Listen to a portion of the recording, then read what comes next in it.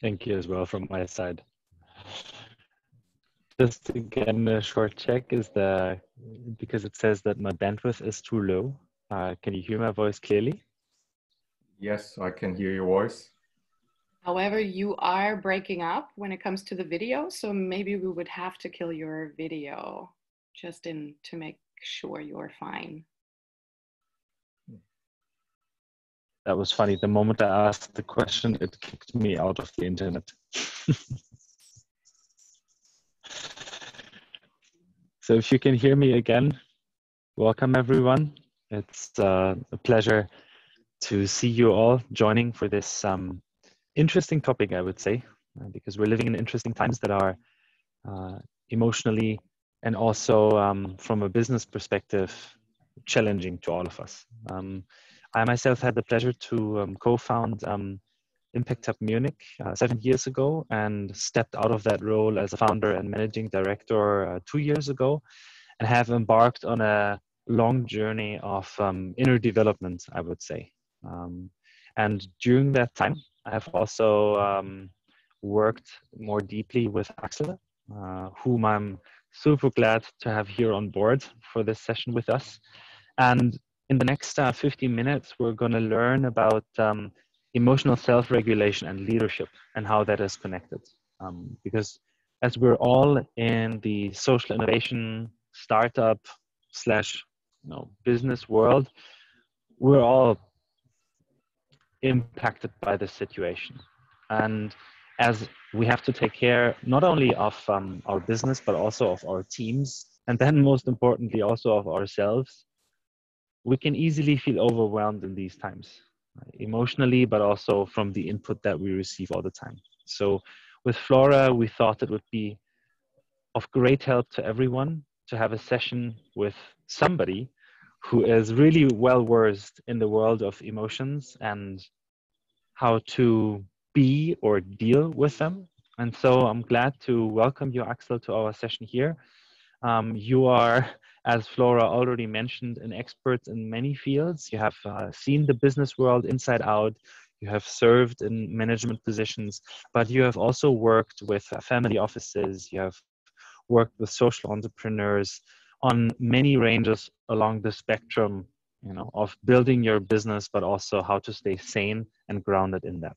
So, Axel, with that, I would love to invite you to share a little bit with us about your own journey and how you came to work with emotions in the organizational context. Well, thank you for the invitation first. When did I start my journey? I think when I was working in the Daimler organization, automotive field, I was responsible for kind of change management and organizational development. And what we learned was that about 70% of our processes failed in a way, partly or completely. And we always ask ourselves, what are we doing wrong? Is it the method? But the more experiences we gathered, it has something to do with the people who are supposed to live that change. And then my interest started in exploring the psyche of man. And finally, I ended with trauma. And there I concentrated on the 3 levels of trauma, which is collective trauma, intergenerational trauma, and biographical trauma. And and today I start to connect it more and more with the world of business. It's still quite a kind of taboo, but it's loosening up. People know that they are more than their organization, that there is not only an outer world, but an inner world as well. And you should take care of your inner world as much as you care about your outer world. That is something we right now learn with COVID-19 as well. So from the experience that you gather, how can we understand ourselves in this situation better? what is happening to us individually, what emotions are most likely to arise in this kind of situation, and what is also happening on a more collective level that we might need to understand in order to then look at our own business and how do we deal with the challenges right now. On a superficial level, we all experience an interruption of our normal life. Almost nobody can continue as he did before. So we are, in a way, we are just leaving our normal habits and try to reorganize us in many various ways. That is on a superficial level. On a deeper level, we are confronted with a kind of helplessness. There we have a virus, and we still don't know how to deal. There's no vaccine yet. So we are exposed to a kind of danger, and we cannot estimate exactly how to deal with it. How dangerous is it? For example, do I belong to the group which is endangered a lot or not? And I think, and on a third level, it's the way of traveling, the way how we deal with nature and so on. Is it the way we can really continue without having a pandemic every 3 or 4 years? And this is, I think, the chance we have right now to think over our normal patterns of personal behavior, of doing business, of communicating with each other, and so on and so on. In our preparation, Axel, we also talked about how it is difficult in these days for entrepreneurs, but also for leaders in any kind of organizational context, to find the right answers or to lead in ourselves and others in the right way. What are some experiences that you are hearing of, that you are seeing, and what could you tell to entrepreneurs and leadership and leaders to start with? In a way, we are moving in uncharted territories. What we all do is we resume to measures and patterns which were successful in the past. And we are just trying if they still work.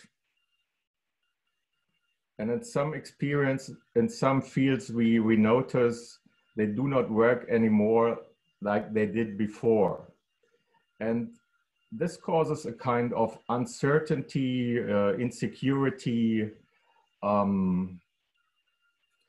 well, navigating in uncharted waters always confronts you with your feelings.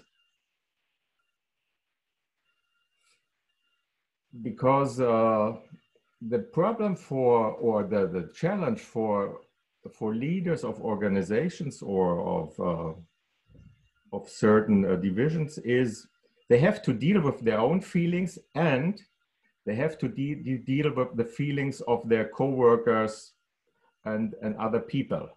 So in times of crisis, you have an arousal of a lot of feelings and emotions. If you are in calm times, you can in a way do business as usual. Processes are functioning. And in times of crisis and arousal, it does not function in the way it did before. And you have to integrate the level of emotions into the kind you lead yourself and other people.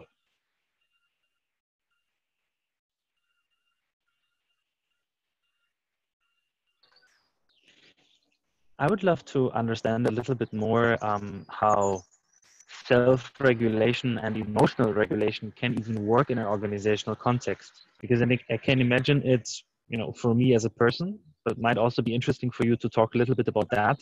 What does self-regulation mean for us as a person, but how does it even work in an organizational context where feelings or emotions often don't have such a big place? It's quite similar. In my opinion, you need at least a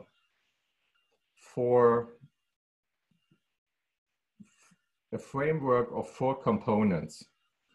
The first component is to self-regulate your emotions is safeness. You must feel yourself safe, and you must have an idea that the organization is safe as well. For example, that it doesn't run out of money within the next 3 days or so. So safeness is one important factor. The other one is what you need is trust. Trust in yourself and the others, that you can, on one hand, rely on each other in a time of crisis, and have the trust that you will find a good way out. If you miss that, people usually don't follow you. The third thing is what you need is orientation. What is happening? Do I understand why it's happening? Do I have a clear idea what we are doing and where we are heading for? Orientation is in times of uncertainty or crisis is essential for people and organizations. And the fourth thing I would like to mention is self-agency.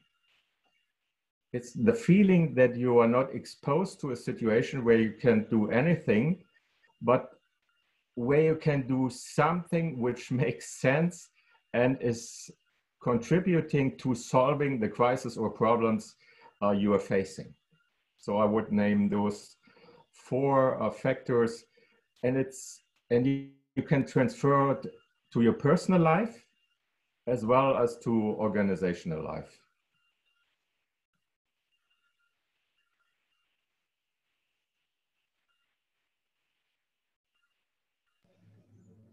I was just pausing here for a second because a big truck was passing by. Yeah. I wanted to keep your ears safe. Yeah. So Axel, you mentioned these 4 dimensions that are important for emotional self-regulation. Yeah, it was safeness, it was trust amongst people, it was the orientation, and it was self-agency, which can be understood as a way to feel or see that I have an impact in the world. Yeah. All of these factors, due to the fact that all of us are confined in a way to a space and to a life that we're not used to. Mm-hmm. What at least what I'm hearing also from our own network, from members and makers alike, is that there is a sense of overwhelmment happening emotionally, but also rationally, because the situation simply has never been before. Mm-hmm. So I would love you to talk a little bit about the more biological and neuroscience background of what is happening right now, and why this situation is also from that perspective difficult to deal with. Before we then, can move also looking into and what can actually help us to deal with this kind of situation. Well, I will make a short trip into trauma. You just mentioned the word, if you make an overwhelming experience. An overwhelming experience is the typical kind of trauma. For trauma is an overwhelming experience for the mind and the body of a person. It's an experience or an incident which cannot be regulated by the nervous system and cannot be integrated into the storyline of a person's life. And this then leads to isolation and separateness, and moreover, you can develop a lot of psychological or physical symptoms. So the kind of experience we are now making is in a way overwhelming. And it has, if you follow the media, you see the whole day is filled with Corona news. And there's the danger to be drawn into these news. And what you need necessarily to be not overwhelmed is to not to dissociate, but to step back from the railway, to see the whole train. So you have to put some distance between the whole Corona stuff and you. If you don't have the distance, you can't feel your own body. You can't feel your feelings. You are just dealing with the incident, with everything that happens. And you lose the contact to yourself, which is vital not to lose that context in order to not feeling overwhelmed. You only feel overwhelmed if you are drawn into something which is bigger than you and which in a way sucks you up, or where you get lost.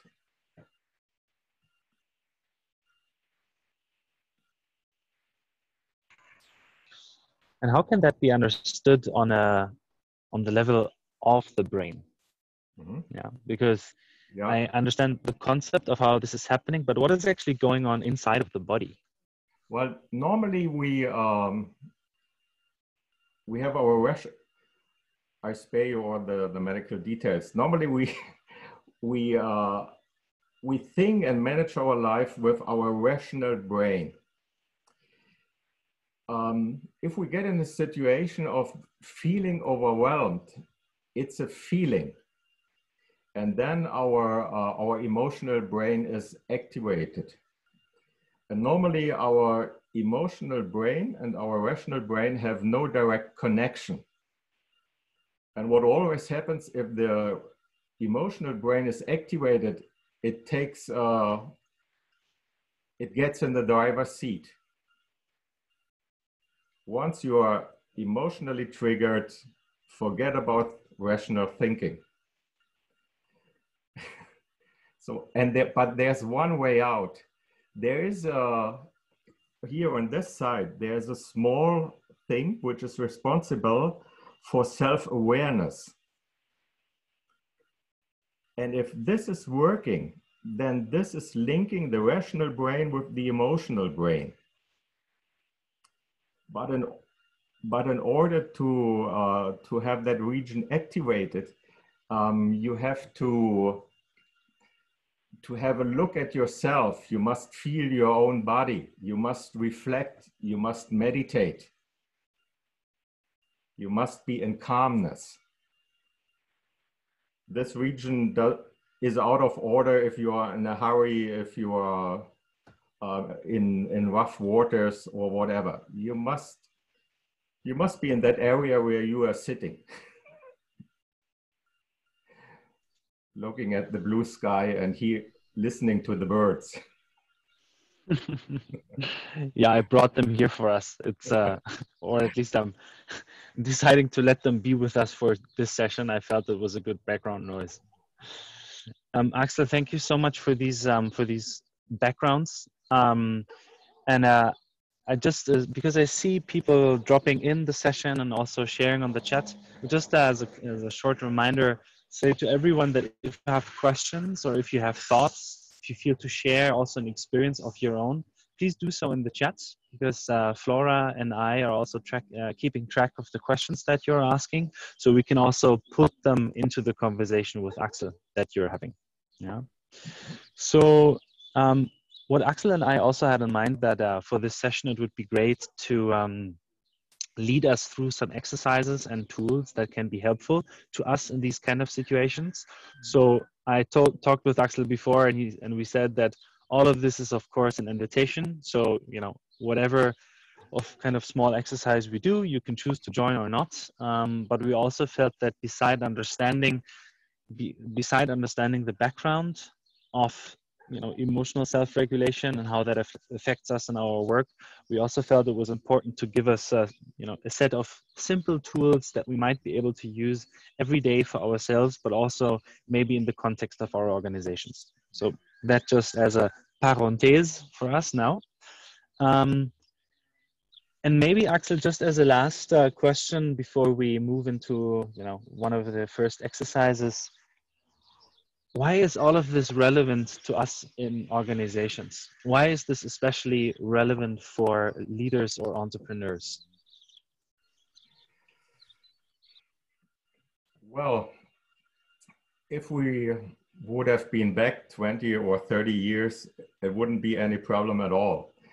But since we are facing a time and I think a century of profound transformation concerning climate change and so on and so on, we in a way have to reinvent ourselves, our organizations, the products we are doing, that it's carbon neutral and so on, which means we have to go through a phase of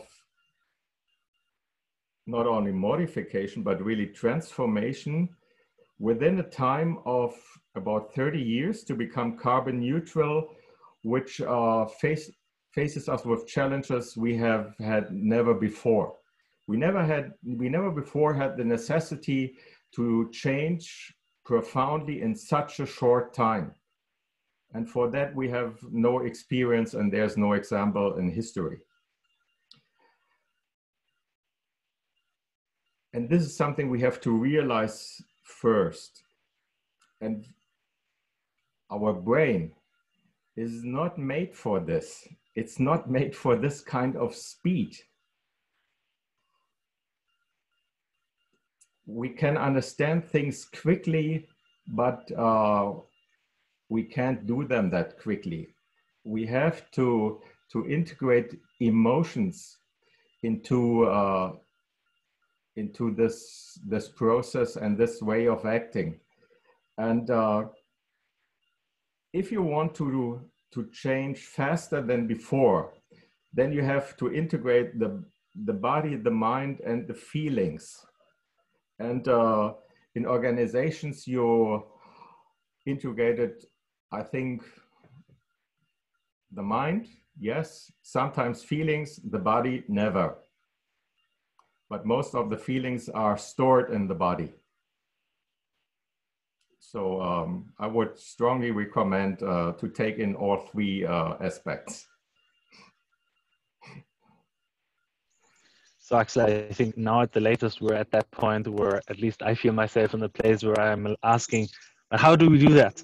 Okay. How do I do that for myself? And how do we do that in an organizational context where we're used to, well, now we're digital, so that's that's an extra challenge that we have. Yeah, we're not meeting anymore. But how can that be done? Okay. If you want to give you a small kind of exercise, just notice where you sit and just notice how you sit. Only feel your spine, your back, maybe the feet on the ground, and watch the way how you breathe. Is it more deeply into the upper lungs, the lower lungs, into the belly?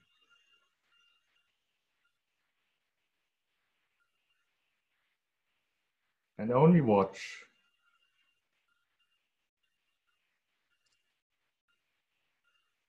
And try, if you can feel your body, the beat of your heart.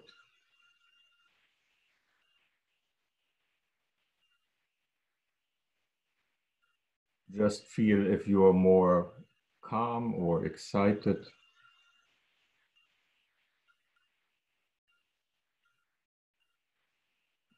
And you can make a small experiment if you feel connected, when you feel connected with your body, just try to see the room where you are sitting with fresh eyes.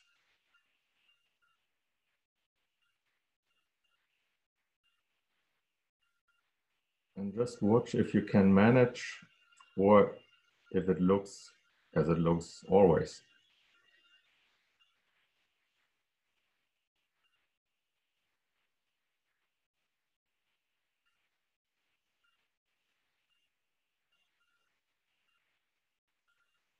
And while you're doing this, just watch your breath.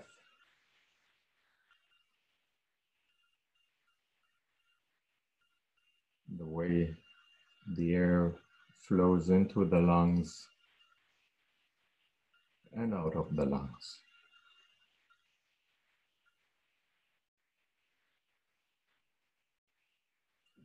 And just stay maybe 30 seconds in silence to end this small exercise.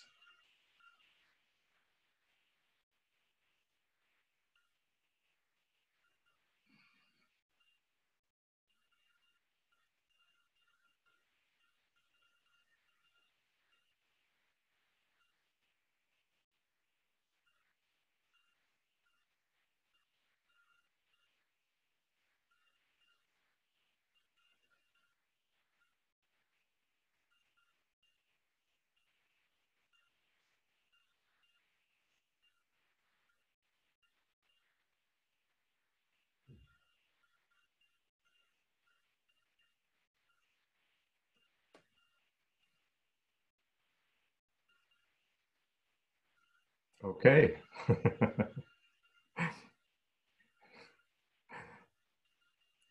If somebody wants to deepen this, I have more than, I think, 15 years experience of Zen meditation. We can make a course together or something like that.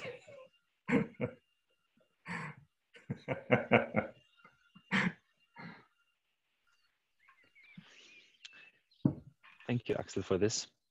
Do you mind giving us a little background on what is happening with this kind of exercise? Mm-hmm. Because it seems to be so simple to go inwards, outwards, inwards, outwards. What is happening? Well, what happens is, if I explain it for the kids, it's normally our normal state is we are out of our body, and we are living in our brain, in our thoughts. And children learn this when they start going to school. Then they learn to think, to calculate, and so on. And from that time on, we are trained to think. And while you are thinking, you cannot feel your body. You are thinking. And for children, it's quite normal to be in their body when you see them playing. They are self-forgotten, time plays no role. They are deeply connected with their body and that what they are doing. And this is something we must acquire again. We must relearn it. For example, most people of us like it to be out in the nature. And that is a good occasion just to feel how you are walking. Just to smell the wood, hear the birds, to be connected with all your senses. To feel the wind on the skin, whether it's cold or warm.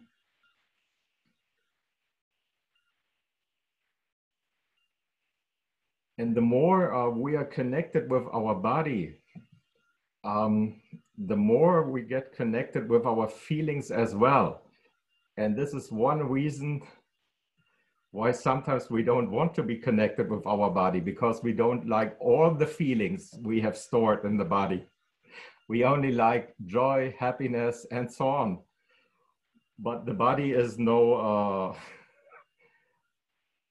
it's no store where you can choose. Either you get it all or nothing. And that is why it's not so popular to to be in connection with the body in our culture, in our Western culture. In Africa, it's quite different, South America and so on. They are more connected to their bodies.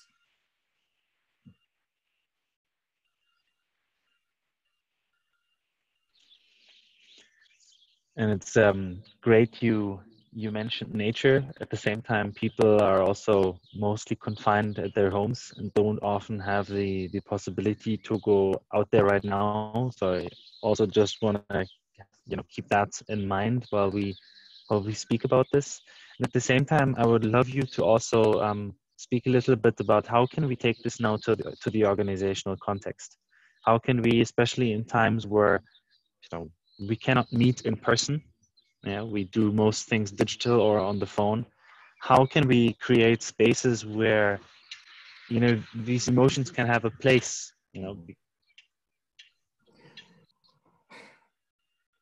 That is quite a challenge, because we have a two-dimensional medium sitting here in front of. The body is a three-dimensional medium. And in a way, we have to replace the body, the loss of the body on this media here. You can do it to a certain degree. The certain degree is gather with people where you can change your feelings with. People whom you trust, whom you can tell what it's really looking inside. People where you're not afraid of that they might use it or not understand you, where you really trust. And if you have such a community, that's a great asset you have in these times. But you are restricted. It's the social distancing. I think we still do not really recognize all the consequences of it.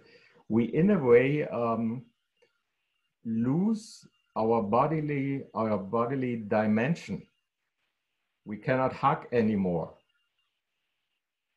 And this is part of our human being. And maybe we, while we miss it, maybe we recognize what kind of worth it is. It's a part of our human existence. And I think we a little bit underestimated that dimension.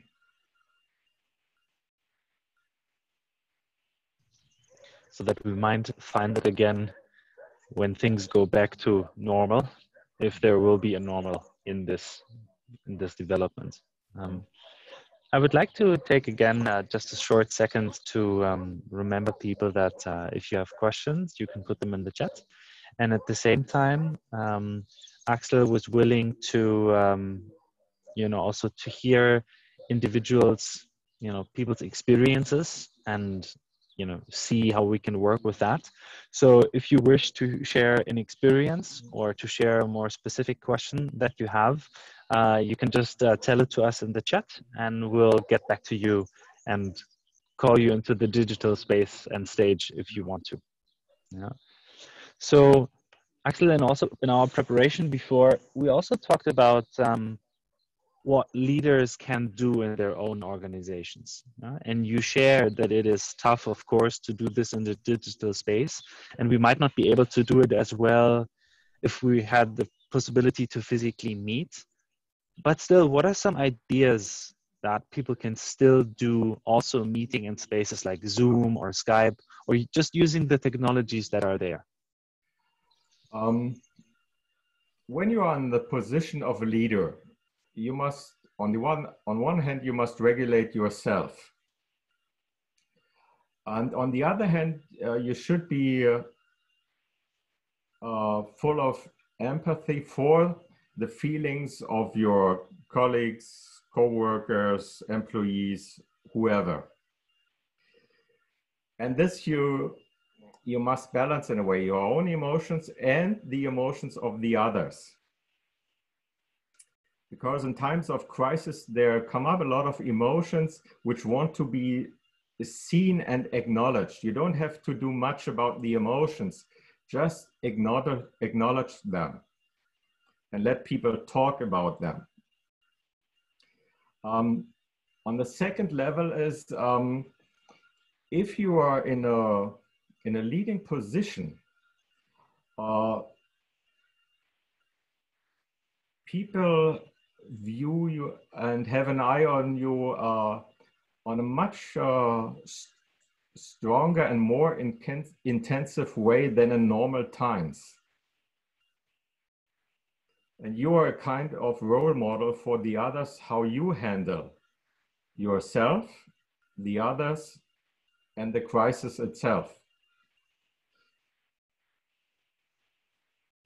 And what people, when they watch you, they must see that that you have a clear idea how you are navigating through this kind of crisis. And that this gives them security, then they trust in you, and so on. That circle I talked about to you. And so leading in a time of crisis is quite more challenging for leaders, because you must handle yourself, you must get a clear orientation, and you must be aware that that is the phase where you are a kind of role model for the others, as you are not in normal times. So quite challenging. And in those times, it could be helpful if you really have somebody whom you trust in, and because when you're in a leading position, you don't can tell the other, well, I feel the same way you do. I have no idea at all, like you. This would be not very clever. But of course, leaders have those feelings, even they do not admit it, but they have them. So that they should have somebody whom they really trust in, and who keeps his mouth shut, whom they can talk to. And this is, I would strongly recommend that you get somebody or have somebody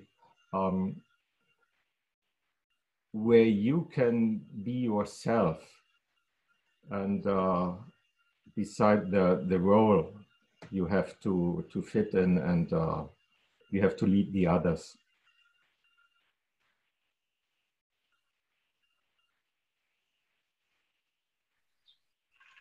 I think one aspect that we also talked about in our preparation was, and you mentioned it already, was that emotions need to be felt, they need to be seen, but they don't necessarily need to be worked with so much, you know. And you just said that, you know, as a leader, we can just acknowledge the feelings of others, let them express it.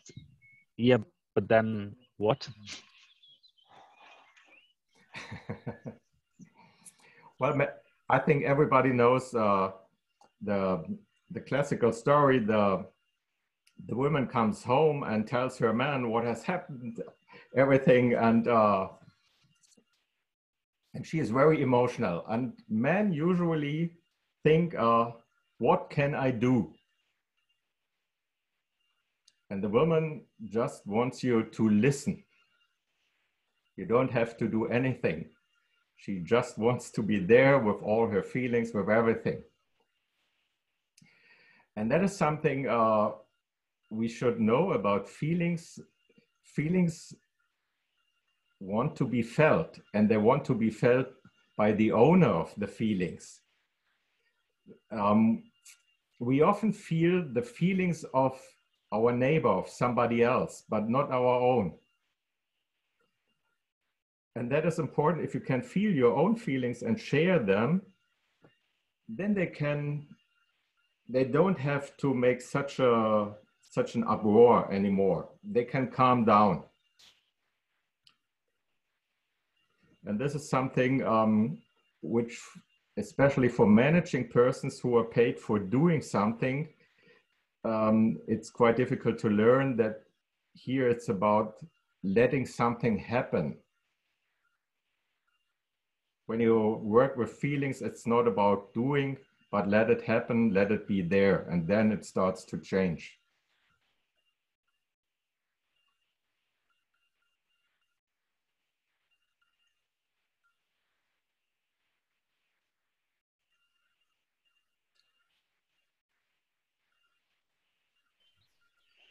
Thank you, Axel.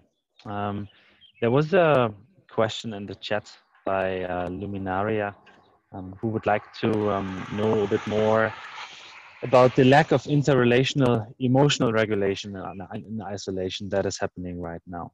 Yeah, because usually we can regulate our emotions in a different way when we are able to go out, when we are able to meet people, when we are able to put stress somewhere else and bringing it back home. So, you know, what kind of cues can help us with this? You know? Yeah, this kind of isolation is putting us under stress, which causes pressure, or just the other way around, pressure causes stress. So what can you do if you're really confined to your own rooms and cannot go out?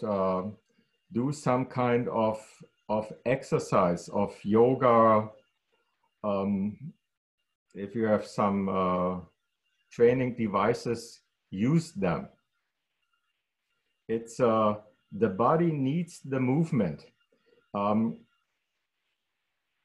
If the body comes to a standstill, what happens in the body is that all the energy stored in the body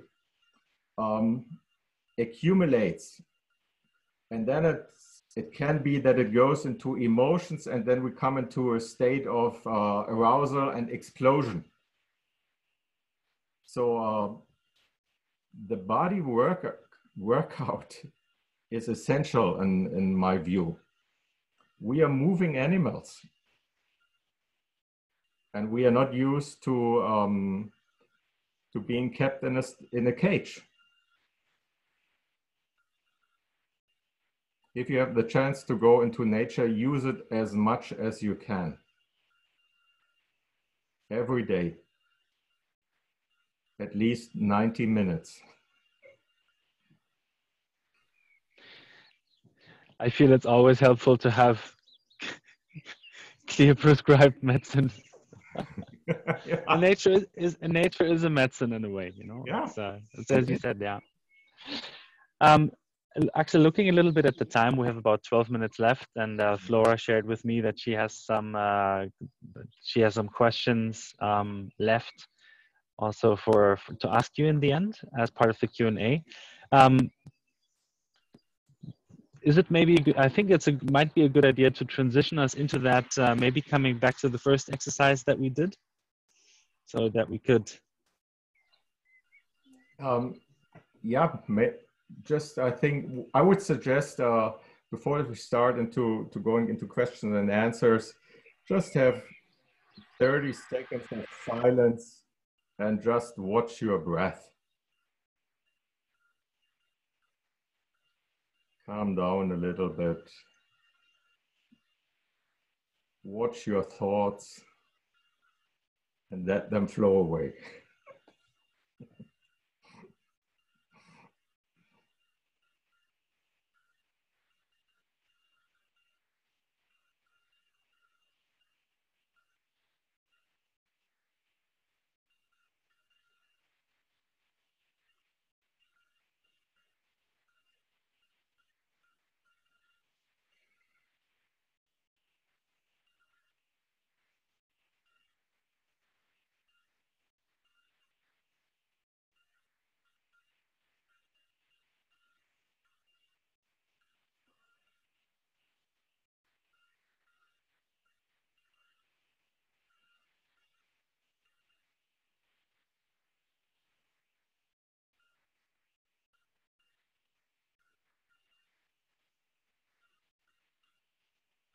Okay, here we go.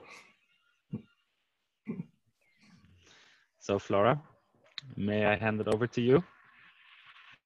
Absolutely. Thanks a lot. And thanks for that breathing exercise. We had a very quick question from Helen, if it's 19 or 90, but if I understood correctly, it's 90 minutes to go into nature every day, right? 90. Yeah, if possible, 60 minutes would be already good, but 90 minutes is great. Wonderful. We have both some questions handed in beforehand, so thanks to everyone who already did that. And also we collected the ones that you had put in the chat.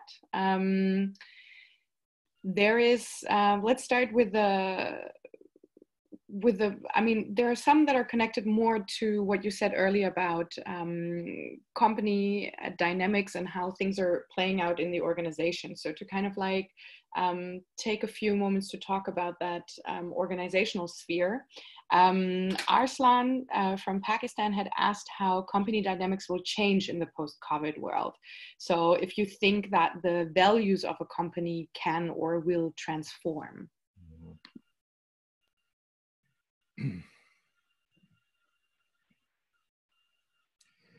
When you pass through a crisis, there are two main reactions.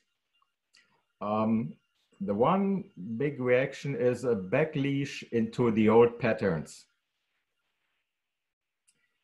And the other general reaction is that you see the crisis as an opening window to do something new. And in this phase of crisis, that is really possible because old patterns do not work anymore like they did before. People are more open, people are more afraid, people are more courageous to try something new.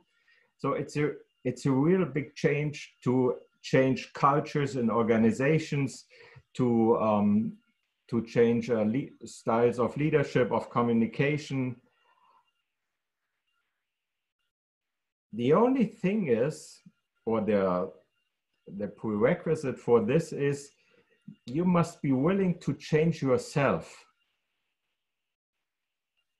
If you are not changing yourself in the times of a crisis, then you can change in the organization whatever you want.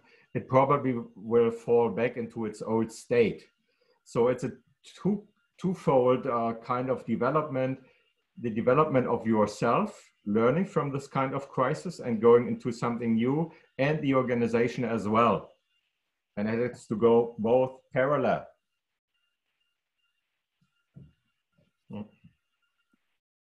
Thank you for that. I think very nicely connected to that is a reflection from David Parejo, who said that we're kind of grieving the loss of our way of life, and that he's asking if we shouldn't move forward and take this opportunity to build a much more better way of living. So that's a little bit kind of like the next step of what you were just hinting towards.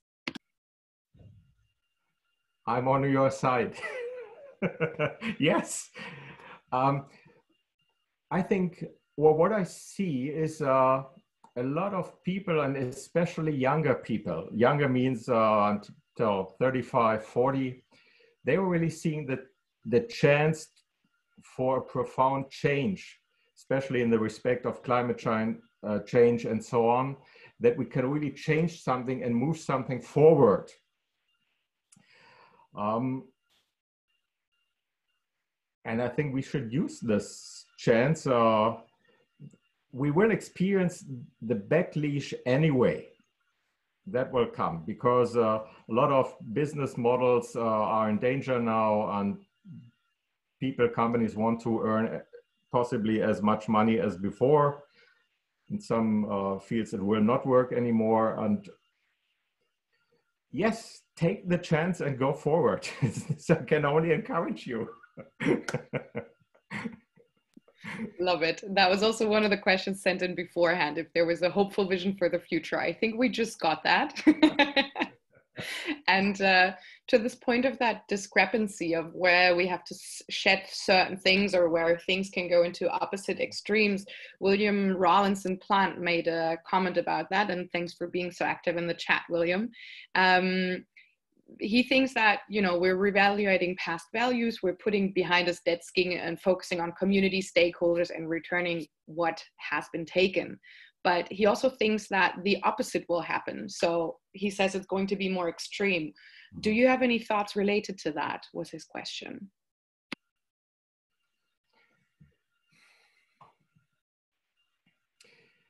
It's not going more extreme automatically, but there are groups of people, and in my view, it's especially younger people who really experience and feel they cannot continue like they did before. And they are willing to change, and they are already on their way. And on the other hand, we have the people who don't want to give up their living standards, their standards of wealth and whatever. And I think this crisis gives more power to both directions. The one who is going to change and the one who is going to stick to the old. We will have, I think, we will have more struggle and fight about that. And from my view as a trauma expert, we need new designs of communicating and understanding each other. Otherwise, the chance to fight each other will grow rapidly. Thank you. We have a few more questions that are either focused on kind of leading people or being a leader yourself, as well as also on the role of communication in that. I just want to be mindful of time because we had set this live session to go for an hour, which is happening and gonna be there in about 3 minutes.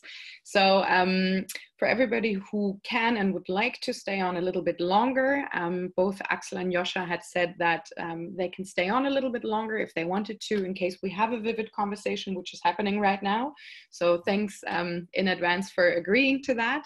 I will just take a second now to say for everybody who has to leave that there is the opportunity to tune into a next edition of Live on the 30th of April, which is going to be in the afternoon again to kind of care for the different time zones, and then on May 14. So stay tuned to the channels. We're confirming the speakers and topics as we have quite a lineup there. So thanks for everybody who was here. In case you have to go, and have a wonderful day, and remember to breathe, I think is a good one. And for everybody who would like to stay and still feels like their question needs to be answered, or even if something else came up now, we have the great opportunity to have these two experts here with us. So if I look at the questions that were also sent in, coming back to that, I would say so there were a few on leadership. So you talked a little bit about those corporate dynamics and the extremes. Now, in terms of leadership, we had a question that came in beforehand that said how to bridge the differences between leading people online and on-premises leadership. You had talked about that a little bit earlier as well, but is there something you would like to add to that? I think if you know the people very well, it should be not a big deal to lead them online for a limited time. I think the problem is more if you don't know the people or don't know them that well, if you don't know how to react them, then you have to ask a lot more questions. How do you feel? What are you doing? What is occupying you? What do you expect from me? What do you need from me? What can you do? What should I do? So that is asking, asking, and asking. to really understand who's sitting there on the other line, where you can see a more or less friendly face, but you don't see what the person is thinking and feeling. So the only chance you have is asking, and expressing yourself, what you think. When you have the body, we have body language, and we can see sometimes, yeah, he means that, or he moves this or that way. We don't have that on the screen. So you have to explain yourself a lot more, what you think, what you really want, what you expect them to do, and so on and so on. You have to do a lot more asking and talking than in normal times.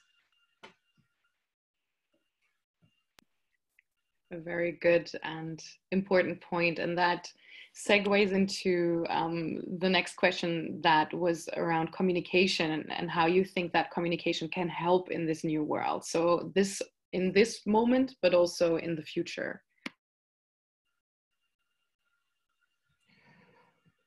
It depends on the quality of communication. Are we exchanging simply words, or can we establish a kind of communication where we feel more deeply interconnected?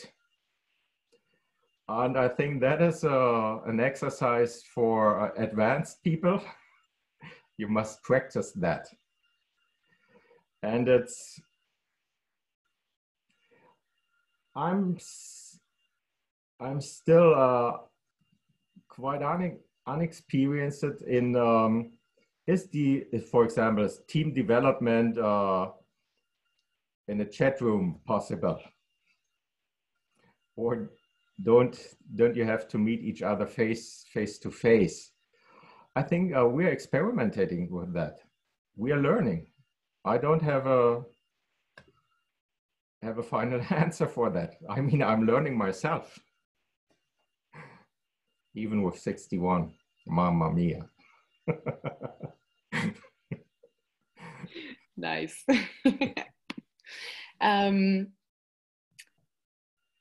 Oh yeah, we have another question that's actually coming in right now. I think that fits quite nicely from William. And he's asking you if you can tell a little bit about the relation between social media and this transformation communication that needs to happen.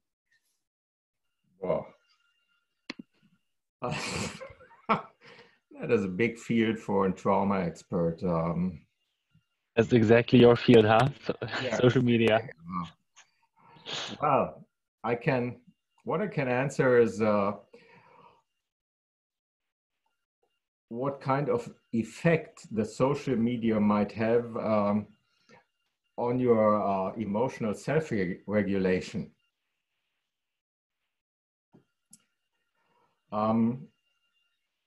If you get confronted with news and people and pictures which support you, which let you calm down, which make you secure, which give you orientation, then it's quite good. If it irritates you, if it causes a lot of arousal, if you start to fight, if you start doubting, if it causes in you a lot of feelings which you cannot handle for yourself, then I think I would reduce my social media consume.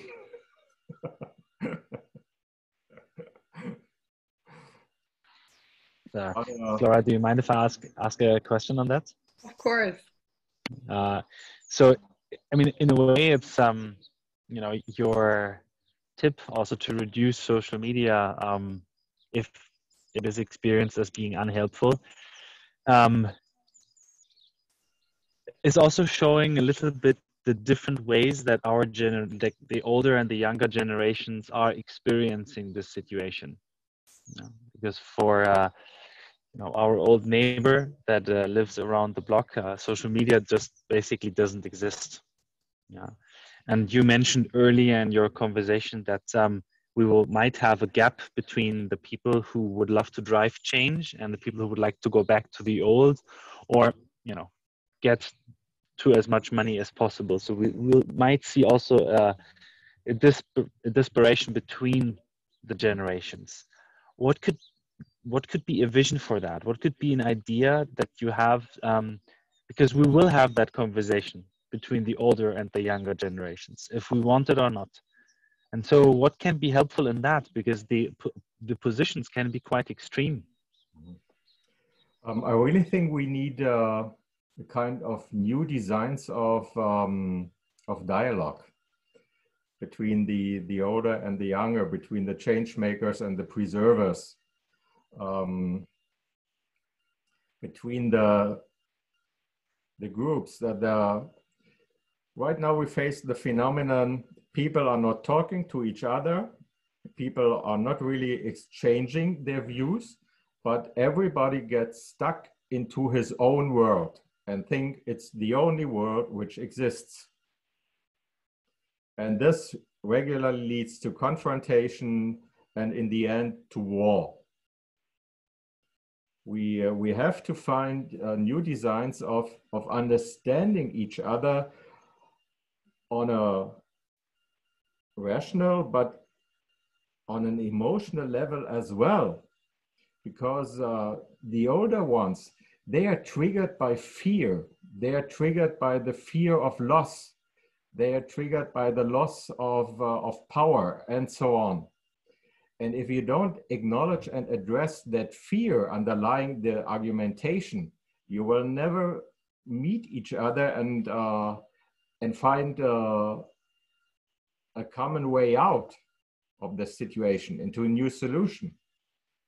So I'm thinking myself, what kind of dialogue designs between the old and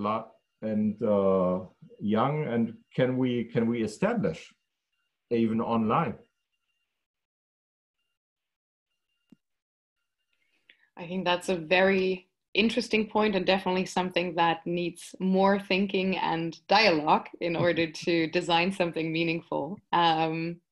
And with that, I would love to segue into our closing. Thank you so much for staying on a little bit longer, everybody who's still here.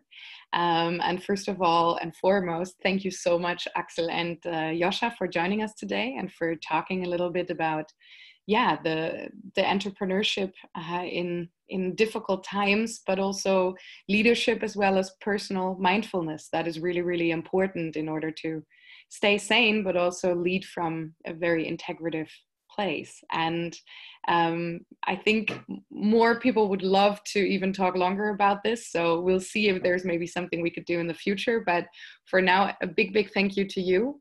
Also a big thank you to all of the participants who were here today. Thank you all for streaming in from all the places around the world.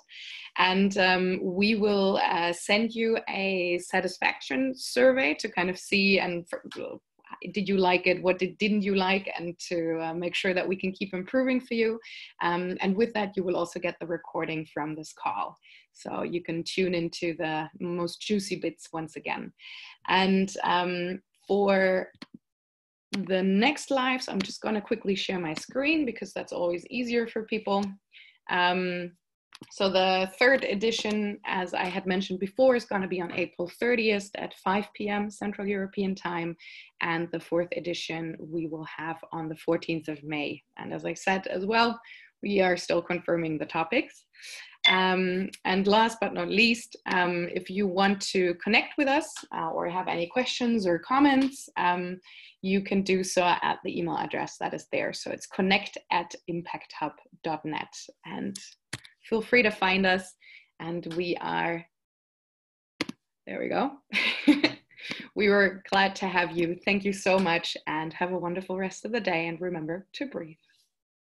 Thank you, Flora. Thank you, Joscha. It was a real pleasure, and thank you for being such wonderful hosts. Thank you so much. Have a great day. Bye, everyone. Thank you. Bye-bye.